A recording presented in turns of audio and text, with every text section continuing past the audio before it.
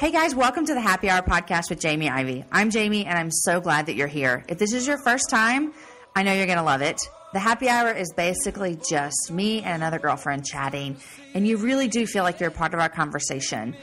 The Happy Hour podcast wants to encourage you where you are, wants you to feel like there are other women out there that get what you're going through, and also just make you laugh and have an enjoyable hour of your day. Whether you're listening in your car, while you're doing laundry, on your way to work, working out, thanks for joining us on the show.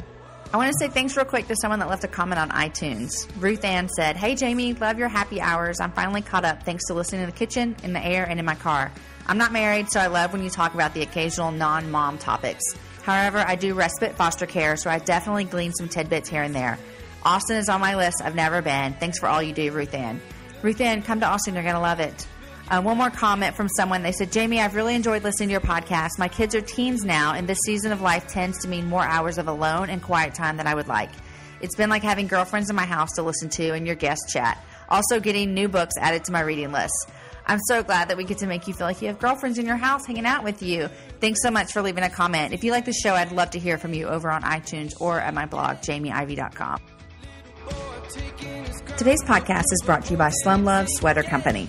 Slum Love's mission is to provide quality, stylish clothing that is also making a difference in the world.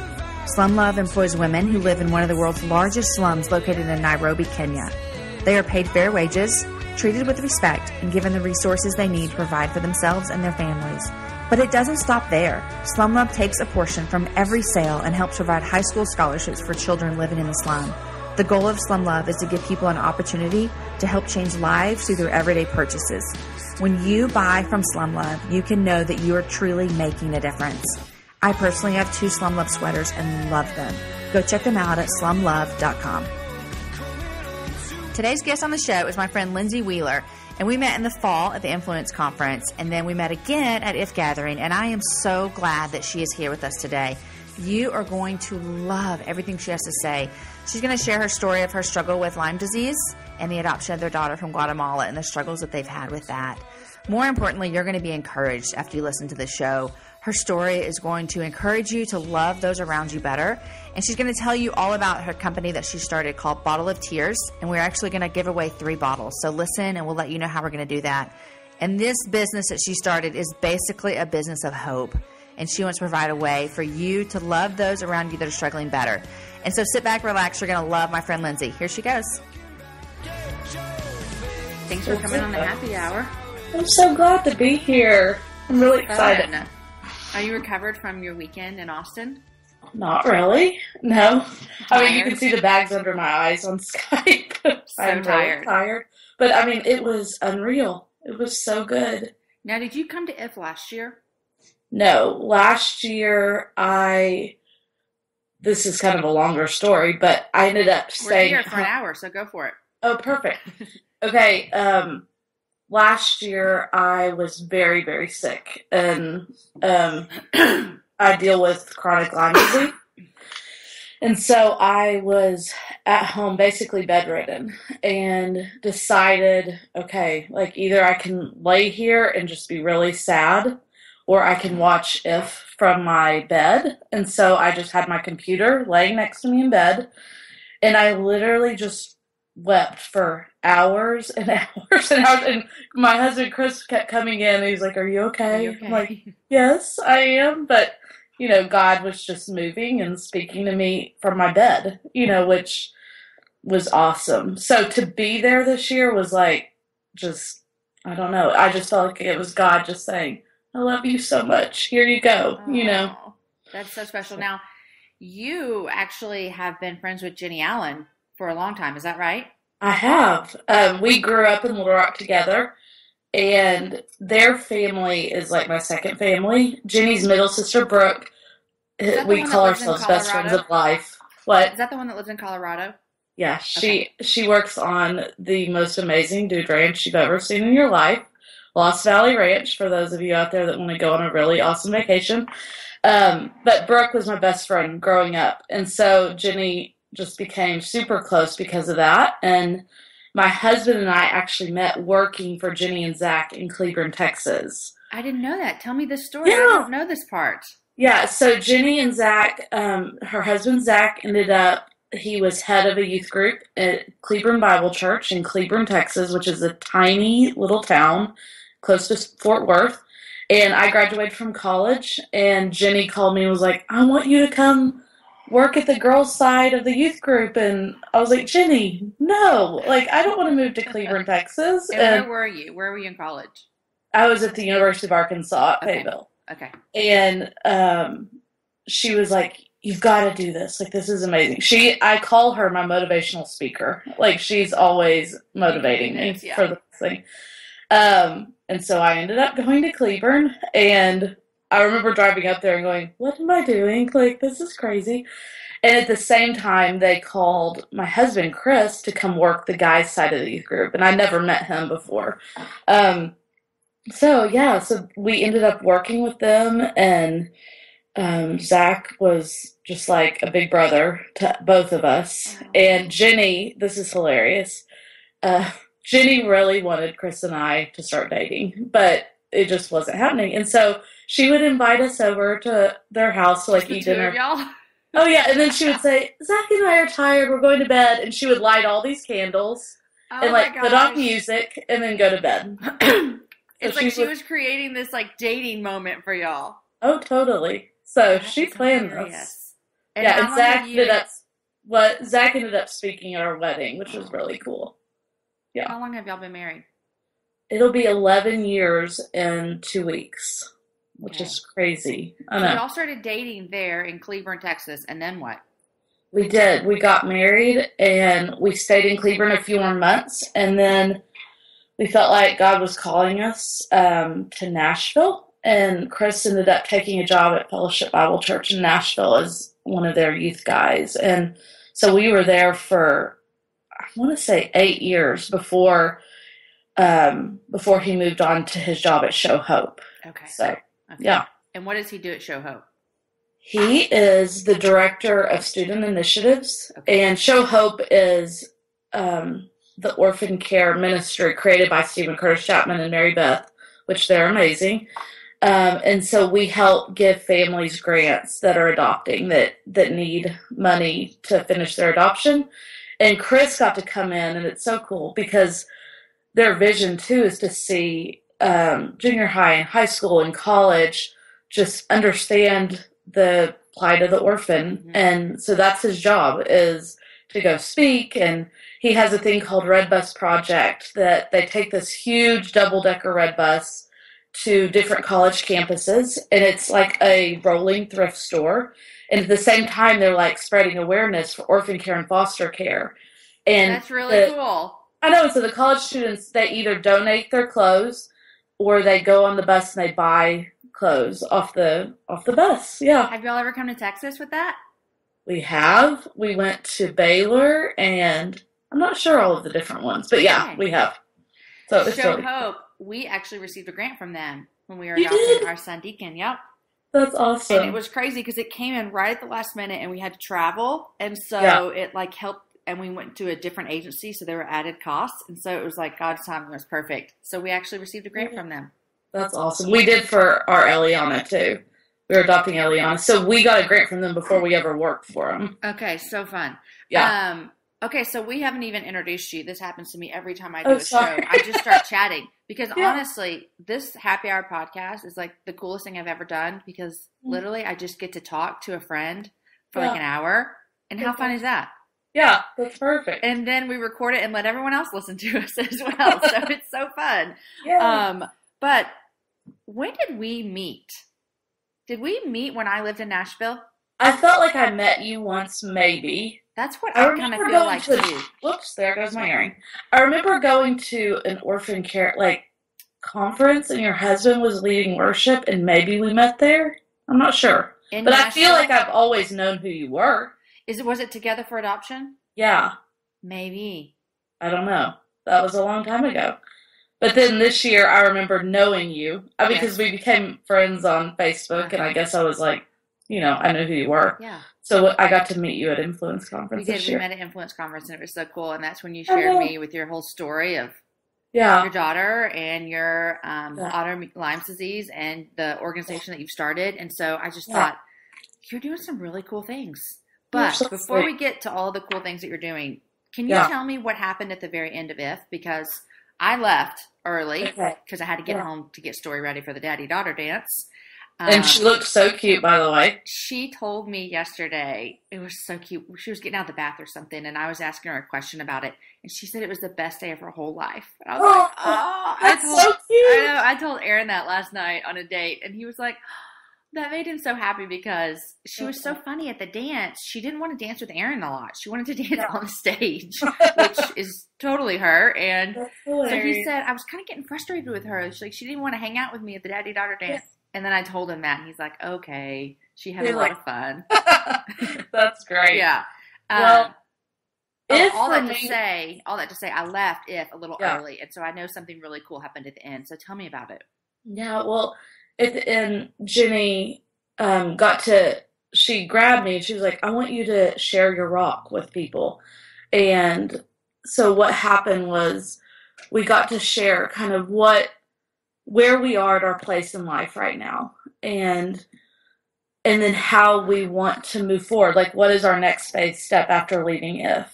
And, I sat there for a long time, and I was like, God, what is it? Like, is it that I continue with Bottle of Tears? And I thought, well, of course I'm going to continue with that. But it was more that I just felt this strong feeling that, like, that I believe maybe for the first time in a long time that God can heal me and my daughter. And I think you'll hear more of that later, but just we've both been I've been very sick, and she's dealt with so much trauma. And after so many years of dealing with that, you start to think, well, this is just how it's going to be the rest of my life. And I remember they were singing Break Every Chain, and I could picture the chains surrounding Eliana and me, and God just saying, no, like, I want you whole. I want you healed, and I want you whole, and I want you to believe me for that. And so I got on stage and just said, my place right now is at home with Eliana. And I said, she's our daughter we adopted from Guatemala 7 years ago, and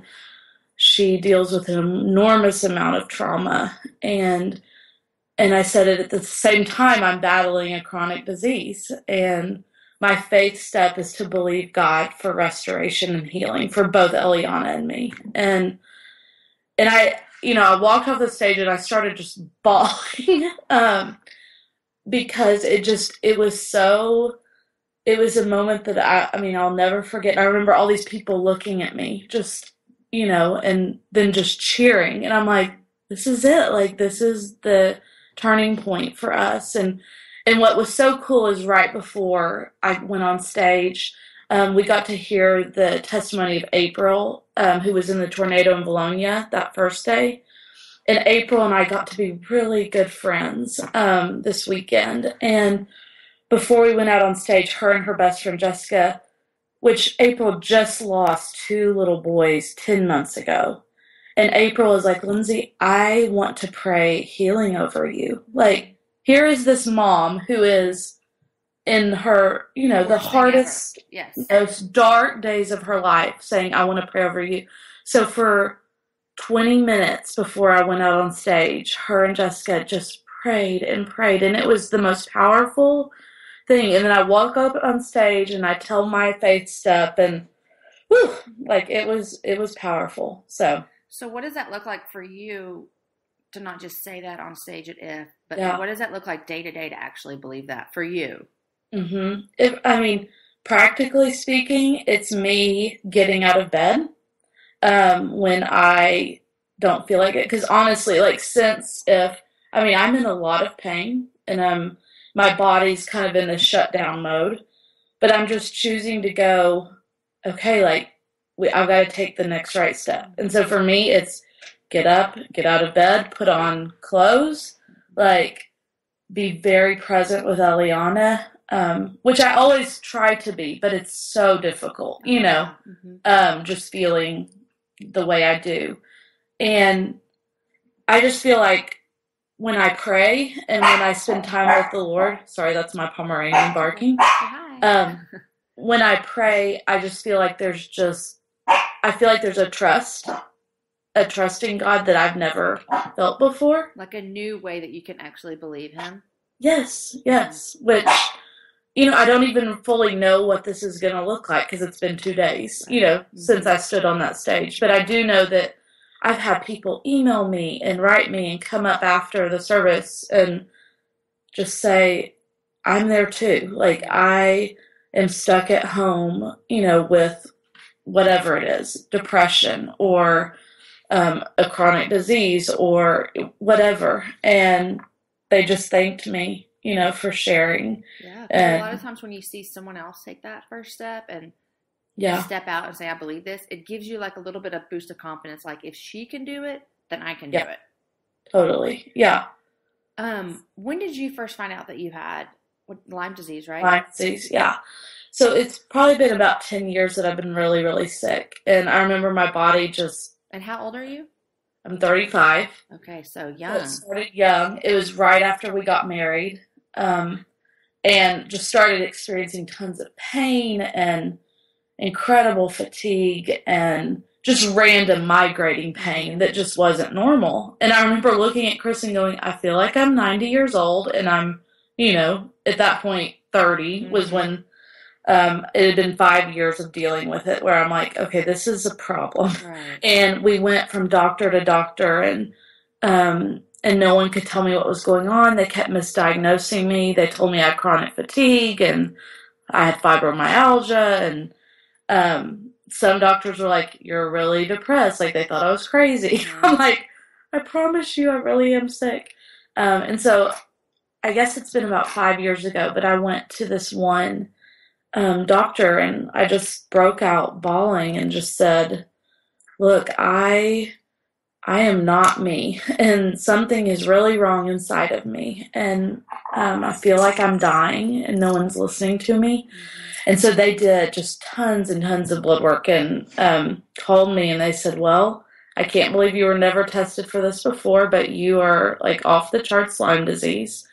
And so then I ended up started going to different Lyme doctors, and I also have three other like associated diseases with it. So it's a chronic invisible illness, which is hard because you look normal, right, and your insides are just going crazy. Yeah, that makes sense. Is this something that had they caught this earlier, it wouldn't be as bad, or is it what it always would have been? Oh, totally. It would have been, if you can catch, like, if you have a tick bite and then you get treated right after, you're great. You're fine. Oh, really? But it's just that it's been in my system for so many years. And so that's why it's so hard to treat. So I'm on my 6th doctor and just keep plugging away. I mean, I've done so many different kinds of treatments, you would laugh at them. So, is anything working? Not really yet. But, I mean, there's moments, like, if I'm on high doses of antibiotics, or, like, I get Bicillin shots, which is just tons of penicillin pumped into me. You'll feel better for a while, and then it wears off. Your body will crash again, So I'm praying for the actual relief, Yeah. And so how long ago did you adopt your daughter? We adopted Eliana. She's 7.5. So it's been about 6 years ago that we adopted her. Okay. And Guatemala. My husband and I led a trip down to Guatemala. And I've worked in different orphanages there on and off for the last 15 years and just love the country and love the people. And I remember even before getting married, just begging God, please, Lord, let my husband want to adopt from Guatemala. Like, that was just my heart. And anyway, so we went down there and met a little girl and just fell in love, and we knew the owners of the orphanage, and so we started our adoption process for Xiomara, and through a lot of events that fell through. And so we had a failed adoption, and we had been down to visit her 3 times, so that was devastating. I didn't know that. Oh, yeah. And so, I mean, we had 8 by 10, 11 by 14 pictures of her everywhere in our house. And so that was a major loss. But But God used the Amara to bring us to Eliana because we were home study ready. Mm-hmm. Like, our hearts were open to adoption at that point. And so we found out. It was so crazy. But I went online, and you know how you can go on the sites and look at the waiting children? Oh, yes, I know. Oh, yes, you do. So I saw this picture of this little girl, and I remember thinking, I just love her. Like, and I had never met her. And how old was she? At that point, I mean, the picture of her was 3 months old. Okay. And she looked like a little boy. Mm-hmm. And it was like the cutest little thing you've ever seen. Aww. And I remember Chris coming home from doing youth that night. And I said, Chris, please look at her picture. And he was like, Lindsey, what are you doing? Like, quit, you know? And so I sent in, like, their email response to ask about her. And the people wrote me back the next day, and they're like, we don't have a clue how you saw her picture. She's been promised to a family for 3 months. Like, she's already in the adoption process. Okay. And they're like, we're so sorry. Yes. And I was like, okay. And I got off the phone, and I just cried again. I'm like, God, so we lost Xiomara, and for some reason I feel attached to this little picture, and she's already promised. Uh-huh. And then the weekend went by, and they called me, and they said, Lindsey, this family has backed out on her adoption because Guatemala was shutting down their doors. Mm-hmm. And they were just too scared to continue with the process. And they were like, are y'all still interested? And so we prayed, and we're like, yes. So that next week we flew down there, signed power of attorney, and started the adoption. Week? Oh, yeah. And we had to have $12,000 to put down. We had zero. We were youth pastors. Right. So I wrote on my blog, look, here's the scenario. There's this little girl. We need $12,000. And in 5 days, $21,000. Shut up. Oh, yes. Oh, yes. I mean, I was like, okay, God. God's like, I'm opening all the doors for you. Oh, yeah. And so that's the story of how we, began our adoption with it.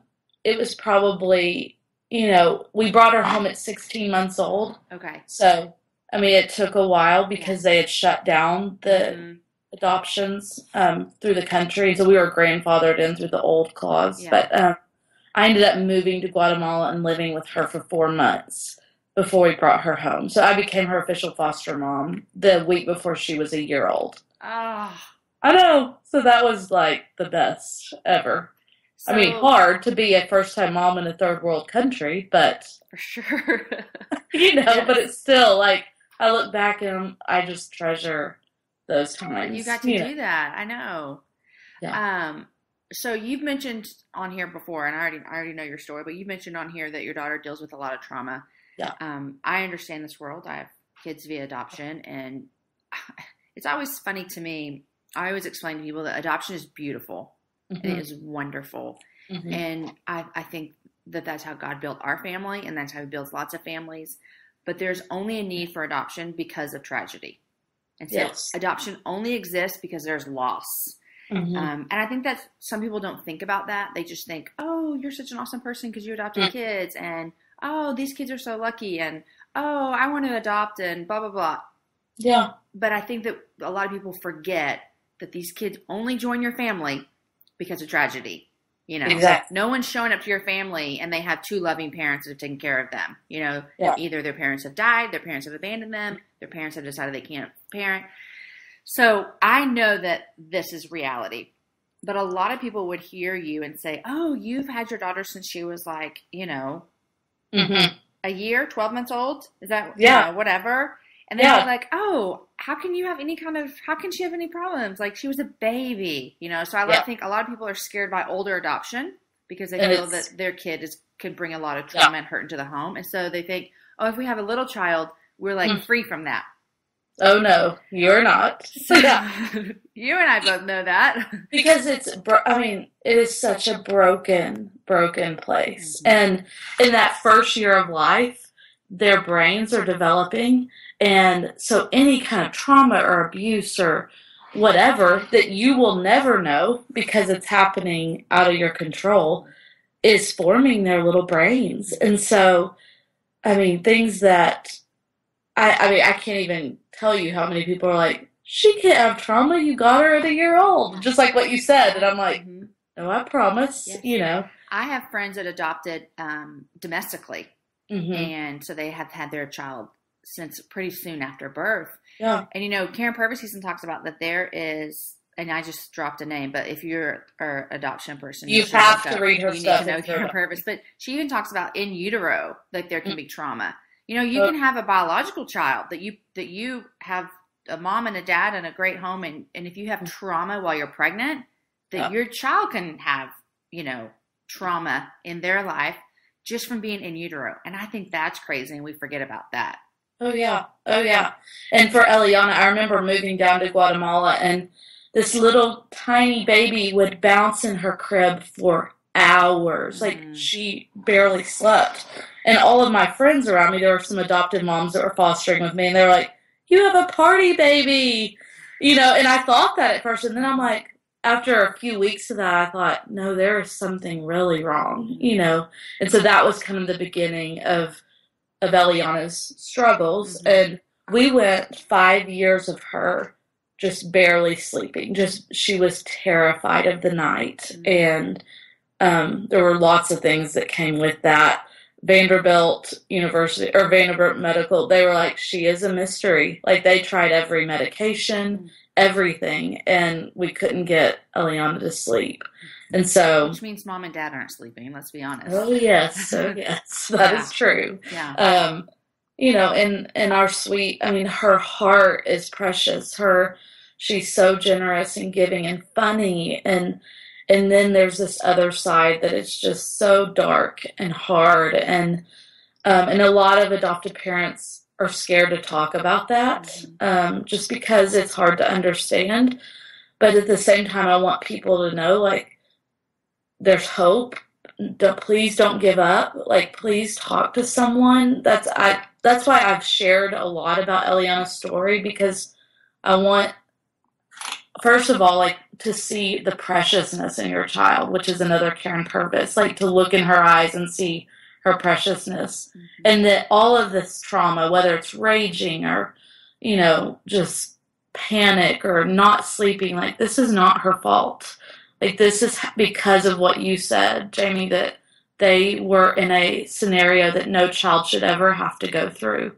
That is not how God intended it to be for their little lives. And so I think when you have that perspective on it, you'll do whatever it takes to help there be healing. Yeah. I say that hundreds of times to people, and even more to myself. This is not their fault. This is not their fault. This is not their fault. Just the other day, I was laying in bed with Amos, and we were praying, and I said, what do we want to ask God to help you with? Yeah. And he just very boldly said, I want him to help me not be mad.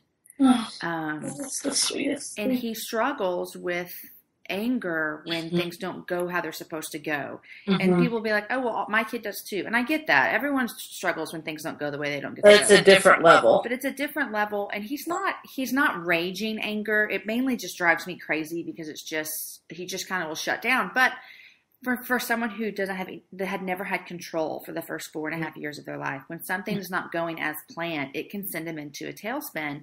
But just to hear him say, I want God to help me with that, precious. You know, starting to acknowledge that. But my question for you is, and I've had other people ask me this just recently, so I want to get your thoughts on this. How do you handle sharing about your child and their struggles and their story, and still guarding their story? How do you where's that line for you, and how do you do that? Because for me, I want people to know that adoption is not just roses.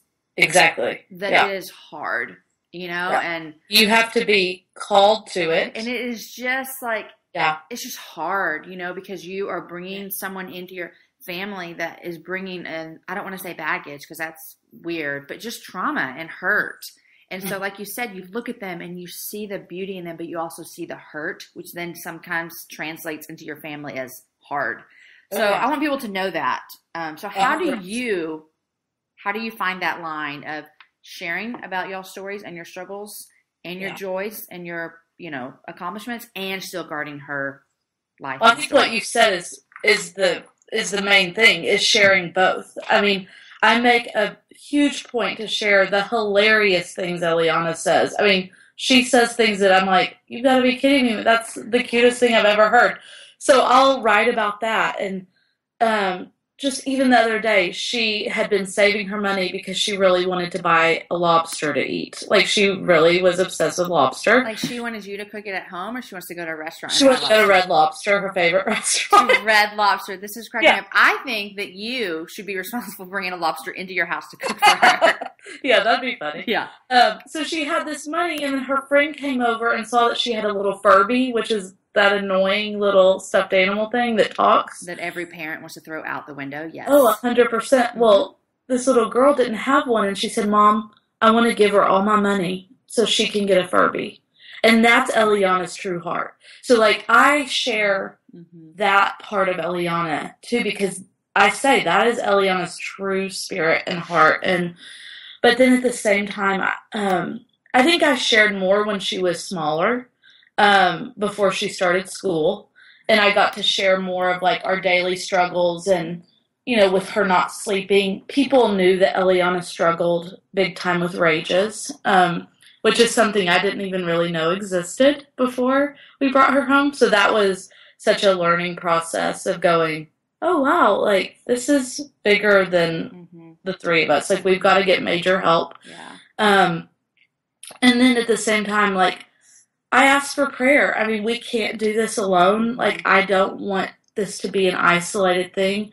We talk really honestly with Eliana about it. And she understands, like, just like you said, that there is so much anger inside of her little mind, and just anger and rage, and she hates it. She doesn't like it. Yeah. She'll say, Mama, why do I feel like this? Like, why am I so mad? She'll just say, I'm so mad.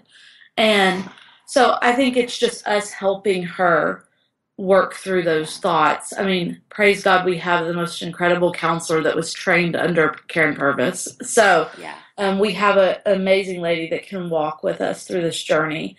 But, I mean, overall, I felt God telling me, like, you need to be honest about this with people. Because no one else is being honest. And I bet you have people coming out of the woodwork saying, thank you.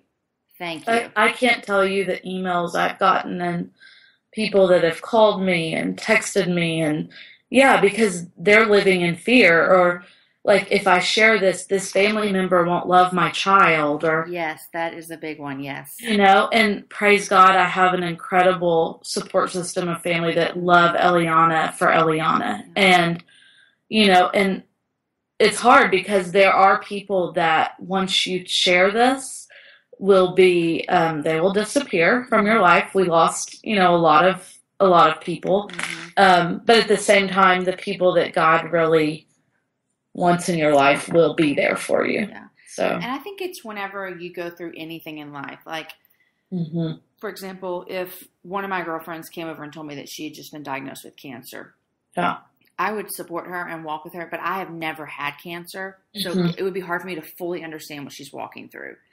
So you can say that for anything in life. And so for me, walking through adoption, finding people that have also been there has been a lifesaver. And we brought our kids Amos and Story home. Our community here, they supported us 100% as much as they could, but I didn't know anyone else that was walking through this. Okay. And so literally, online relationships were a lifesaver. Oh, me too. Yes. Me too. And I'm a big fan for like in-person relationships, walking through this stuff like this, but they didn't exist for me then. Yeah. Now, I had amazing friends who loved me so well, but they've never had a kid in their home that was doing some of the things that Amos was doing at the time. Yeah. So I think what you're doing is really, really great for a lot of parents to be able to see like, oh, I'm not alone here. And we have a Facebook group that, we call ourselves the Trauma Mamas. And so we get to share what's going on in that day, and no one will think less of you. Exactly. Or your kid. I think that's the key for me. The key for me is I'm 36, and although I do care too much about what people think about me, I care way more what they think about my child. Yeah. And so for me, sharing stuff with some people is a little bit harder because I don't want them to think less of my child. I know. Because I don't think less of my child. Well, and that's why I go above and beyond to tell all the amazing things. Yeah. Mm-hmm. Because those are true. That's true. She is all of those things. Yeah. And I'm super passionate about that. I think God is creating, like, Eliana is going to be a powerhouse. Like, I can't wait to watch and see what she's going to do with her story. Change the world. So, yeah. I think that's a good reminder, too, to us moms. And that doesn't have to be a child that is hard through adoption. Plenty of people have hard children that came straight out of their hoo-ha. Yeah. I was about to say the word, and then I thought, I think this is a family-friendly show. I don't think I should say that. Anyhow, so I think this is across the board for parents if you have a child that is difficult.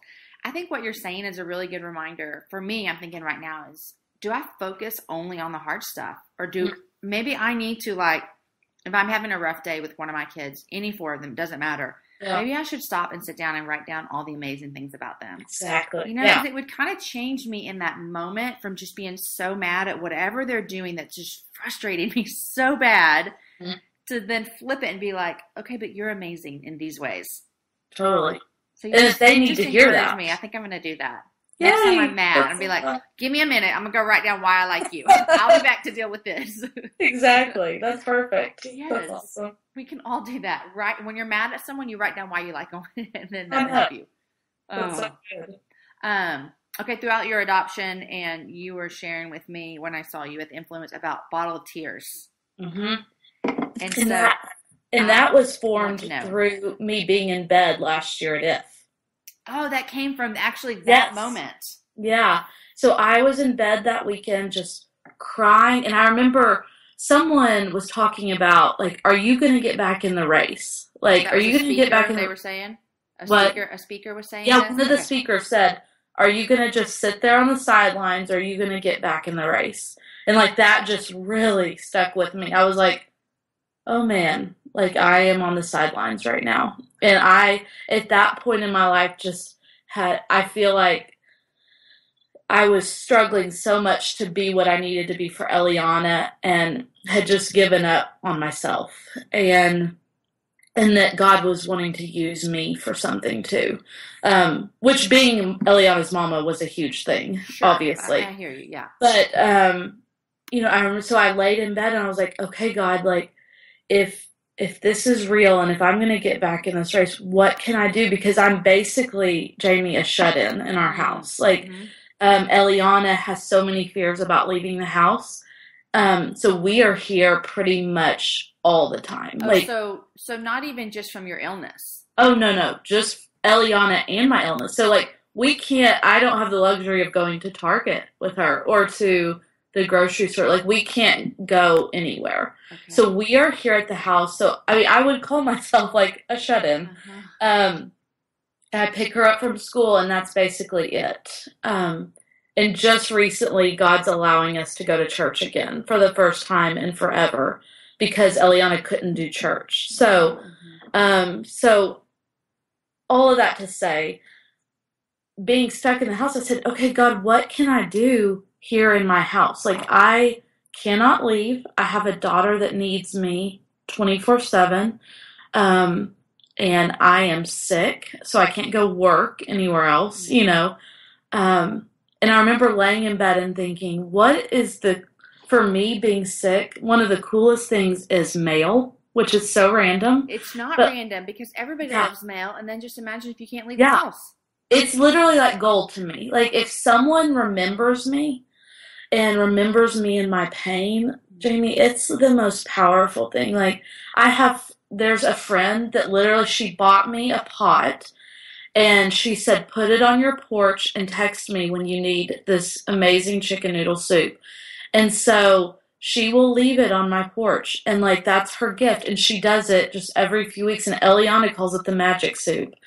And so for someone to remember you in the midst of your pain is huge. And so mail for me was so important. And I remember, I love vintage anything, and I love vintage bottles, and God, in that moment, laying in bed, watching all these people on the stage, he said, I want you to comfort the broken. Like, I want you to comfort those who are stuck at home, who feel like their life is over, who have lost a loved one, or were diagnosed with something, or have a wayward child, or, you know, or have had a hard week. Yeah. I mean, like anyone. Yeah. And so I remember calling Chris into the bedroom and I said, I think I'm going to start a ministry out of our house called Bottle of Tears. Just and he randomly, looked at me. just randomly. Total random. This was 11 months ago. And I said, Chris, I think I'm doing this, and I'm going to put Psalm 56:8 rolled up inside these bottles, which is you keep track of all my sorrows, you've collected all your tears in my bottle, and you've recorded each one in your book. And that verse has always been so powerful to me because God sees every tear. Mm-hmm. And I thought, okay, I'm going to just send these from my house. Like, I'm going to mail these vintage bottles to people with the scripture verse just to show, like, you're not alone. God sees you. Yeah. And whoever's sending it to them, they see you too. So that night I went on Etsy and I paid $5. Wait. You did not take any time, did you? No. Like, you were like, I'm doing this and I'm doing it tonight. I did. Oh it all happened in one night. Like, you're going to laugh your head off. Oh my gosh. Like, I felt like when God told me, he was like, you're doing this. And I was like, okay. So I went on Etsy. I bought my logo for $5. I bought a stock image. I went on. I don't know how to build a website. I did it. Literally. My word. In a day. And I went on. Time out real quick. Yes. What was Chris saying? Was he like, oh, you're awesome, or like, you're kind of crazy?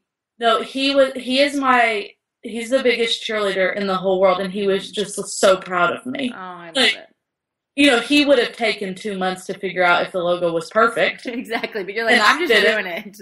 Yeah. He was like, oh my gosh, you're going really fast. I was like, yep.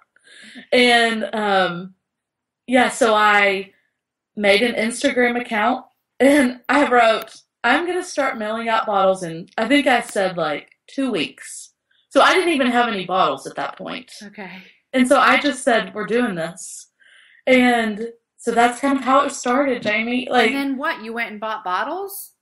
Yeah, I went to, which I feel awful, so that was hard. Yeah. I started going to antique stores, and then I ended up, this is only God, but like through eBay, I found some different bottle collectors. Like these men dig like in old sites for these vintage bottles. Okay. It's their passion, their hobby. Like, so I've become friends with like all these old men who are like precious, and that's what they love to do. And so now they'll send me huge boxes full of vintage bottles. And so I ended up making our spare bedroom. Our house is 1,200 square feet. We have a dog, cat, hamster, and fish. So like, we have all of that. We have one spare bedroom, and we ended up making that my bottle room. Okay. And so we call it the bottle room, and it's full of vintage bottles and all of the stuff that I use to work. And it's kind of just been a slow process. I mean, there are things that I want for the site that I just can't yet because of being sick. Mm-hmm. But at the same time, I felt like God was saying, this doesn't have to be beautiful, Lindsey. Like, you just need to obey.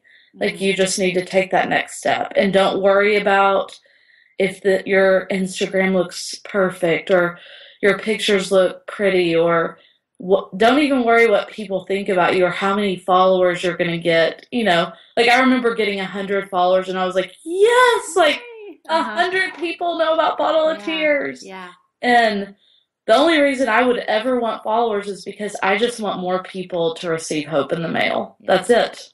Like, that's what I want. I think that's such great advice for anything God's asking you to do. How you just said, like, it doesn't have to be perfect or beautiful yet. Just take that step and do it. Just do it. Yeah. And so it's been a process this year. There have been some incredible stories out of it. I mean, already. Just people at their lowest point. And because I thought, there's nothing magical about a vintage bottle with a scripture verse. Anyone could do that. Yeah. But it's such a powerful verse, and it's a visual reminder to someone. Mm-hmm. I have my bottles next to my bed, and I just look at them when I feel like, I can't do this, Lord. Yeah. And he's like, yes, I'm here. Yeah. I see you. Like, there's purpose in your pain. you can do this, you know. I actually have the one that you gave me at the Influence Conference. It's on my desk. And every time I see it, I think of you. I mean, because you gave it to me. And so it was kind of the opposite way of how it works. But it makes me think of you and this incredible ministry that you're doing. So tell the people that are listening, just so they can get a grasp around what this means. If you are someone who's not hurting, not just physically, emotionally, spiritually, but you have people that are around you that are, is that who your customer is? That really is my customer. Okay. I mean, I have a few people that will buy them for themselves that are really lonely and they need that reminder. And I'm like, yes, buy a bottle for yourself. Yeah. But mainly it's people that are trying to comfort, encourage people around them. So they go to your site. What? They go to your site, buy a bottle, and then it's shipped to their friend. Yes, exactly. And I have all different colors and different styles of vintage bottles. And so they pick out the one. And so when I'm doing the order, which I wrap each one in kind of this like vintage newsprint bag. It's really, really cute. Yes. Well, thanks. And I love getting to pray over each story. And so, and I pray that this bottle like lands on their porch at the exact day they need it. And so one of the coolest stories I heard was one of the girls got an amber bottle. She sent it to her friend that lost her sister named Amber. And that girl called me or messaged me and said, "You won't believe this, but I had sent her a Frank's Safe liver and kidney cure bottle," which was like from, I mean, so long ago. Okay, and just randomly, you just picked that bottle out. Totally, okay. Yes. And it, you know, that's what it says on the front of it, and it's an amber colored bottle. And she said, "Lindsey, when my sister died in the car wreck, you know, she donated her organs, and the 2 organs that they used were liver and kidney, and that was it. And that was on her bottle." And she said, like, it meant everything to her. And I thought, Lord, you care about even the little details of what's on the bottle. Like that to me, I was like, okay, like. Because you had no way of knowing that. You just went to your bottle room and picked out a bottle. Oh, yeah. And then I had another lady that sent one to her friend. And I had an aqua bottle that had lung tonic engraved on it and sent it to her. And her dad had just died of lung cancer. And so just to hear these stories and to go, okay, like, God, you are so in this, and I want to be obedient and faithful. I mean, Jamie, there's days I go, whew, like I have all the orders and I feel awful. And I've looked at Chris and gone, I can't do this anymore. And he's like, yes, no, you can't, but God can through you. And so he'll sit up there with me in the bottle room and just help me. And we do it together as a team. And I'm looking at your website right now, and these bottles are beautiful. Thanks. I need to redo tons of pictures, but thank you. I mean, they're sweet. Just beautiful. Yeah. And I can see how this would be such an amazing gift to get in the mail. Yeah. And so they'll go online and then they will write, they'll get to write like a message of hope and comfort to their friend. And I include that with the bottles. And, so it's just been a joy, and I can't wait to see what God's going to do, you know, with it, just for more people. I just want more people to feel the hope from it. I have no idea what I'm doing. I'm not a business person at all. But you're rocking it. You're rocking it so far. Well, I mean, it's hilarious. It's like it's like, it totally is a business. So don't ever. But people call it one of my friends said, it's like a business tree. It's a business and a ministry. Yeah, I was going to say, don't let yourself not think it is a business, because it is, but it is also ministry and full of hope, which I think. And that's where my heart is. My heart is for these people. Yeah, and those two can go together with no problem, so don't ever think that. But yeah, what an amazing, amazing ministry that you have going here. You want to give away some bottles? Oh, 100%. Yes. Okay, so how many do you want to give away? I love it. You're in charge of that. However many you want to give away. Let's give away 3 different bottles. So like to 3 different people. Yeah, and they can either, like, whoever the winners are, if they are having a rough day, I want you to keep this bottle for yourself. But if you're not, and if you have someone on your heart, like, I call it a different kind of giveaway because they can give it away to their friend who's struggling. I love that. Okay, so we're going to give away 3, and if you go to jamieivey.com, you'll find out how you can do that. It's super easy. I'll add both of my prints in there with them too. Oh, even better. Perfect. Yeah. Those prints are beautiful. Yeah. Who designed those? One of the guy that designed my Psalm 56:8 print is Caleb Ferris, and he's an amazing artist. Okay. And then my Psalm 91:4, the with his feathers he will cover you, is just a beautiful little feather print that I just got. And it was a sweet girl on Etsy. So love it. Yeah. So I know. Fun. So I'll put all the information up about that as well. So I love this so much. Okay, Lindsey, I always ask my guests what they're reading. Are you reading a book right now? I actually have, which is hilarious because Are you a reader? Well, I used to be. It's really hard because my head hurts a lot. And who wants to read when their head hurts? It's really hard to read. Mm-hmm. But I've actually in the last month have started reading The Every Bitter Thing is Sweet by Sarah Haggerty. Is that right? I've seen this book floating around. I think you're right. And you it has the honeycomb on the front? Yeah, it does. And so it's been, I'm probably in the 4th chapter and it's great. And in there she talks about how the beach is her the love and her safe place. And I was like, Chris, this is me. But yeah, that's probably it. I read a lot of just Jesus Calling, Jesus Today. Mm-hmm. The author of Jesus Calling, Sarah Young, has Lyme disease as well. I didn't know that. Yeah, she does. So for me, that has been just a huge, the Lord speaks to me because she created Jesus Today in the midst of her lowest points in Lyme disease. Mm-hmm. And she's battling it out too. So we have the Jesus Calling. We have the Jesus Calling for kids. Oh, I love it. Yeah. We do that sometimes at dinner. So pray for Sarah when you think of it. I will think of that book when I read it even different, Yeah. Oh, so wonderful. Those are the things we're reading. I love it. I know. I'm a reader. You challenged me to read more. So I need to get some books on tape. See, I have done that too, traveling or stuff. That's a great way to listen to tape. Even if you could listen in your house, if you download them on your phone. Yeah. I think Audible probably does stuff like that. You could listen to them while you fill bottles. Yes. No, that's good. Because I really am a professional at Netflix. Okay, what are you watching? Tell me. Oh, gosh. Okay, right now. Well, I rewatch things. I'm rewatching Friday Night Lights, which is just so fun. I watched it for the first time, I think last spring. You did? Didn't you love it? I just binged on it, just couldn't stop. And I had tried to watch that show 3 more times previously and would get to episode 3 and never got into it. And then I just pushed through and I felt like I knew these people. Oh, I feel like they're my family. Yes. Exactly. I just it's crazy. So, yeah. Okay, but what I'm else? all over the place. I love any British show. Okay. Maybe I was supposed to be from Britain. I don't know. Those are hard for me. So I admire you for liking them. I have a hard time. Okay, so what else are you watching there? Let me think. What have I not watched? Just everything. You know what I was thinking about? You can tell me if you've watched this, which you might have already. I'm thinking about I can't watch anything scary. Okay. Then you haven't watched The Fall. No, I have not. But I've been watching. I'm thinking about watching Gilmore Girls. I did watch that. See, I've never seen it. It was just really light and fluffy and, it was good. I hear that by the end of it, you love them too. Oh, yeah. Well, and when I have Netflix on while I'm working or whatever, I get about 1/10 of the show. I understand that, yes. But it's just nice to have it on in the background. Yeah.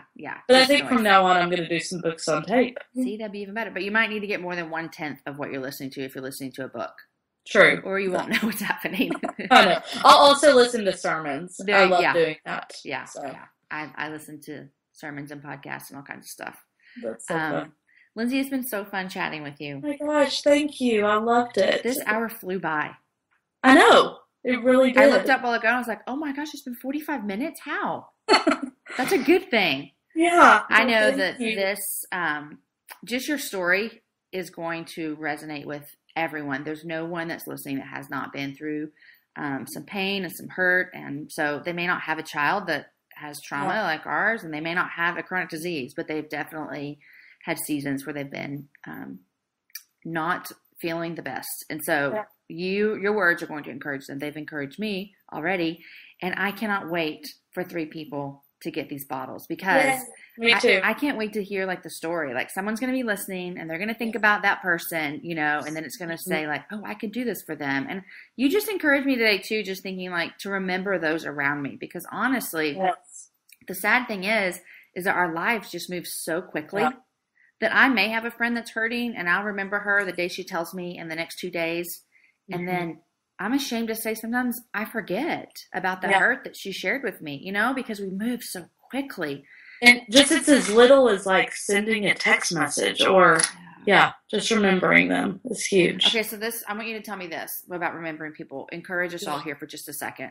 What are some of the major things that when you were feeling so down and like a shut-in, what are some like easy, tangible things that people did for you that made a huge difference? For me, it was, like I said, meals or an email. I mean, just even an email. Like for us, we've had to pay all of our expenses out of pocket for the Lyme and for Eliana. So we would get just a random check in the mail or whatever. And like, you just have no idea how huge that is, you know? I'm trying to think, just text messages, just saying like, I love you. I'm sorry I'm not there, but I'm thinking about you. That's huge. Anything. Yeah, anything. It's helped me a lot. We had a friend who, my husband was Aaron was closer with the guy who died. And so his wife now lives back here in Austin. And I have another friend that is really close to them. And I was talking to her one time, just saying like, I just don't know what to say. Like, I don't know what to do. And she's like, just saying that like you remember him, even in that situation where she lost her husband. She's like, even just talking about him is good for her. And I was like, totally. Really? Like she won't care? Like that won't make her sad? She's like, no, she wants to know that people still remember her husband that passed away, you know? And so you could put that in any scenario and be like, because sometimes I'm like, I don't know if I should talk to them about their cancer. And again, there's like some like, you got to find a balance here, like not just be like, hey, how's your cancer going, you know, but just to let someone know like, hey, I want to know everything about you. And I acknowledge that you're hurting and I want you to know that I love you. So. It's, and it's easier than you think, you know, and it doesn't take you coming and sitting with them for 4 hours. Like, honestly, that's hard. Like, I can't really have a lot of visitors. And so it's more just the little things that mean a lot. So. Okay. I know people are just listening, encouraged, and thinking of someone right now that as soon as they're done listening, they're going to send a text to, which is what I'm going to do as soon as we get off this call. So thanks for your encouragement. I know it's going to help out lots of people. So thank you. It's such an honor to get to do this. You're so fun. I'm glad I got to hug your neck this past weekend. And I know. You too. I'll see you. Okay. I'll see you again soon, I'm sure, right? Our paths will cross forever now. We have to. Yes, yes. Thanks for being on the Happy Hour. Guys, thanks so much for listening. Wasn't Lindsey awesome? I want you to go to my website. It's jamieivey.com. And there you're going to find a couple things. You're going to be able to leave a comment and be in for the drawing so you can win one of those ball of tears that we talked about. Also, I want you to just go find the links to her website because you're going to love it. She literally is bringing hope to people that feel as though they don't have any. And so I love sharing her story with you. Thank you so much. I want to let you know a few things. Number one, if you haven't subscribed in iTunes, go ahead and do that. It's super easy. You'll always get these in your inbox. Number two, next week I have my friend Asher Cawley on, and we've never met in person, but in about 10 days I'm heading to Uganda, and I'll be meeting her real life in person. I cannot wait to tell you about that. Number three, I have a guest that I keep wanting to bring on, but they're always so busy that we can't ever schedule an invitation to get them on, and that is actually my husband. Hey, Aaron. Hi. He's here with me while I'm recording this little ending. Do you want to be on my show? I don't know. I'll have to check the calendar. Check your calendar. It's mostly women that listen. Do you think they'll let? That's what's so intimidating. Would we have anything to talk about that they would want to hear? I don't know. I don't know either. But I think you had you had more than three. You had two number threes just now. Oh, I said I had three things. I had four things. You said one this, and then two this, and then three this, and then three this, and then three this. I do that a lot. But anyhow, do you want to be on my show? I don't know, but I have House of Cards pulled up right now on Apple TV, and I think that you should watch it with me. Okay, so I'm going to finish this podcast. Guys, thanks for listening to Lindsey and I. My favorite thing about doing the happy hour is to bring you people around the world that you can connect with. I want you to know about these fabulous women around the world, and I also want you to know that other people are dealing with the same thing that you're dealing with. So thank you for listening. Thank you for following Lindsey and seeing what she's doing. The other thing I love about you is while you're doing this podcast, you're using your hands. Both of them. I use my hands a lot. So if you could see me, you would see my hands moving. This is a really behind-the-scenes type of deal right here. Thanks, Aaron, for calling me out. Mm-hmm. Let's watch House of Cards. We should do a video podcast, like a vlog. That's what they call it. Anyhow, guys, thanks so much for listening. Any information that we talked about today, you can find at jamieivey.com. All right, I'll see you next week, and we'll have Asher on, and then hopefully I'll get Aaron Ivey on the podcast. But until then, we're going to go watch House of Cards. Have a great day. Love the people you're with, and enjoy the happy hour. I'll see you guys next week. Coming on to this.